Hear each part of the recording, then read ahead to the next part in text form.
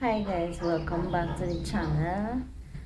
So this video is a spin-off from the previous video that I would have posted, and as you could tell from the title, don't allow the devil to make you curse the things that God bless you with.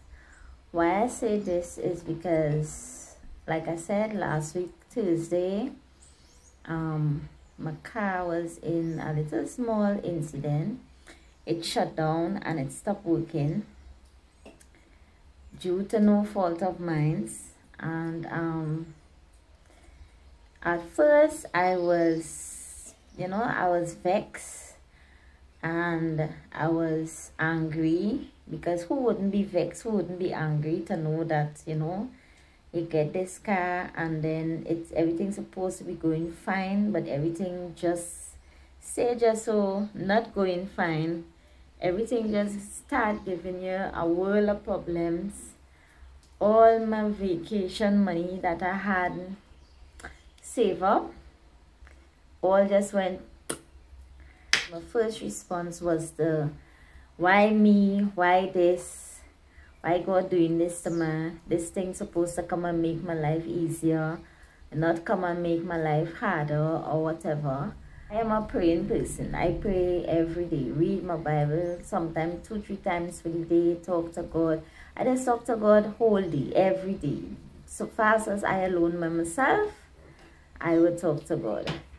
And when I asked him why this was happening, he kind of like start showing me certain things. God don't cause pain. God don't cause no pain at all in nobody's life. He would use the pain that was caused in your life to bring about his purpose. But he of his own self, he don't go about causing nobody pain and heartache. Why I say this is, I was reading my Bible, I think it was Friday, which was Good Friday, and the Bible verse of the day was, I can't remember the exact verse, but Jesus gave sup to Judas, and then after he had eaten it, he went and he betrayed Christ. The devil entered into him and he went and he betrayed Christ. So when I look back on the situation that happened to me with my car, the person who do the maliciousness, the devil enter into them because of their own things that they were going through. They're going through their own stress and their own problems, and then seeing me now being all happy and being all, whatever, like it bothered them, so they just fuck up. They just do whatever. And the fact that I don't plan my life, because I just plan out my things.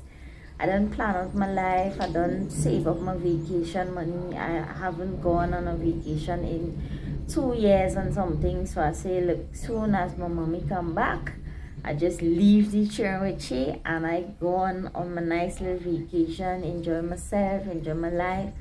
All my vacation money just boom, disappeared. That was it. So fast as the mechanic call and say XYZ, is me just dipping my hand in the thing. At first I sit down, it's like the Holy Spirit just said to me in one of my quiet moments, imagine if you had these kind of problems and you did not have the money to solve your problems.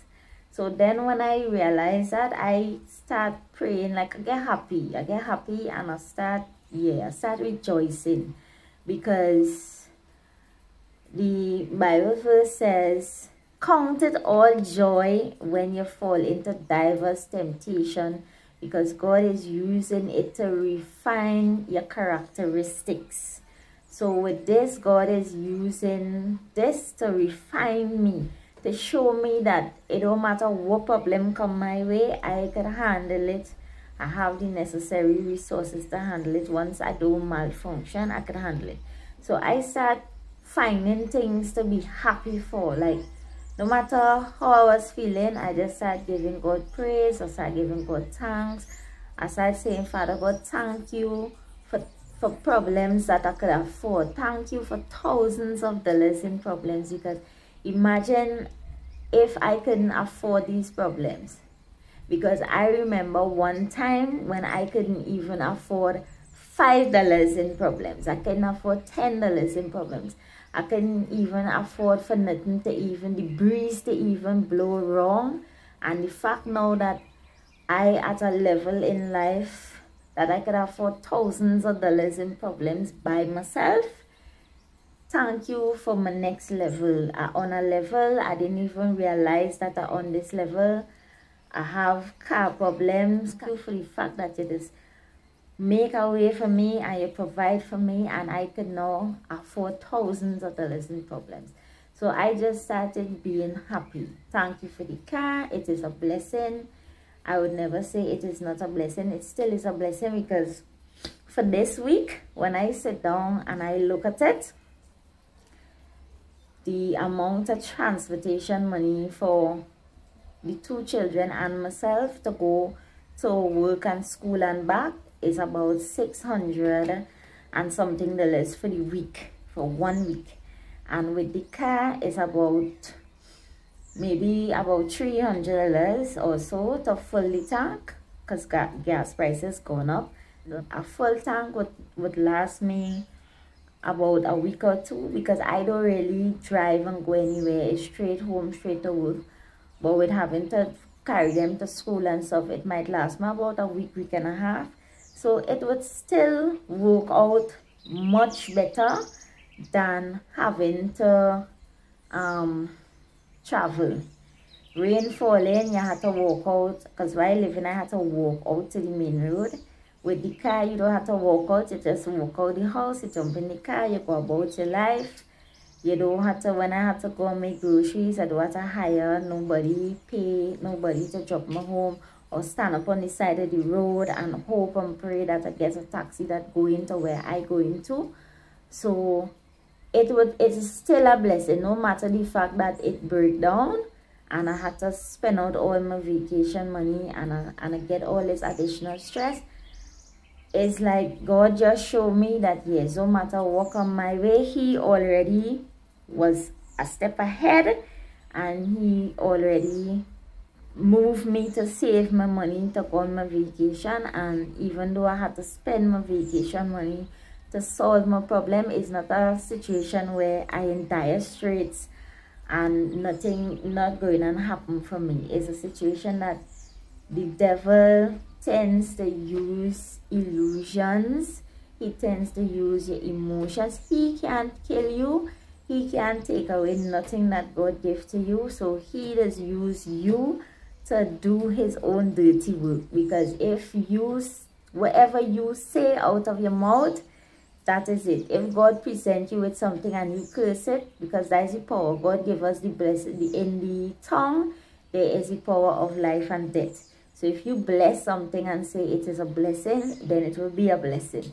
If you curse it and say it is a curse, then it will be a curse. So don't allow frustration and stress to make you curse the things that God bless you with, because God don't give you nothing to frustrate you. God just give you things to bless you, to move you to the next level in your life. And you have to be wise enough to realize when the devil trying to frustrate you and make you throw away your next level. Because people advise me, oh, don't fix the car, don't do this, park it in front of the house, leave it, give it up. You know, people was advising me that. But when I sit down and I look at it, I say, you are not doing that, because God provide for me financially so that I could look after my car. Whether or not I go on a vacation for a little while, that don't matter. The main thing is I have the funds, I will use it, I will fix my car, and everything will be alright. So that is just a message for today. Please like, share, subscribe, leave a comment, hit the notification bell so you will be notified every time I upload. Thanks for watching, and see you guys in the next one. Bye. Be yourself. Nobody fear till you fear yourself. What's important, how you see yourself. They won't see it till you see yourself. Can't get money.